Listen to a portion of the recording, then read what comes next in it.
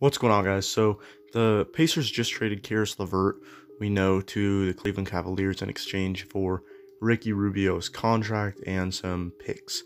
So with that happening, according to Woj, it's just a matter of time before the Pacers trade either Myles Turner or Domantas Sabonis, or both of them.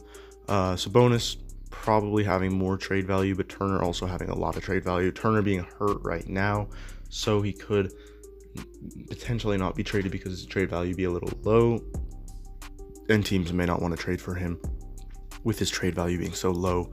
But then with Sabonis, he has been a two-time All-Star, potentially could make it again this year for an All-Star injury replacement for Kevin Durant, but I kind of feel like that'll go to Jarrett Allen, but you never know. Sabonis still could make it. He just did not get selected into it this year.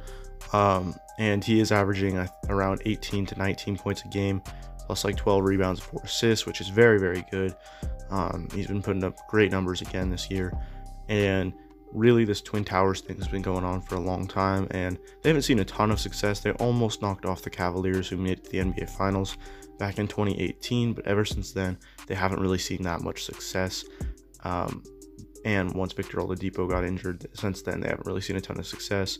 There haven't been really talks of them trading Malcolm Brogdon, so I'm assuming they want to keep Malcolm Brogdon, but I'm sure they would trade him if they had the opportunity as well, and it was like the right fit for them.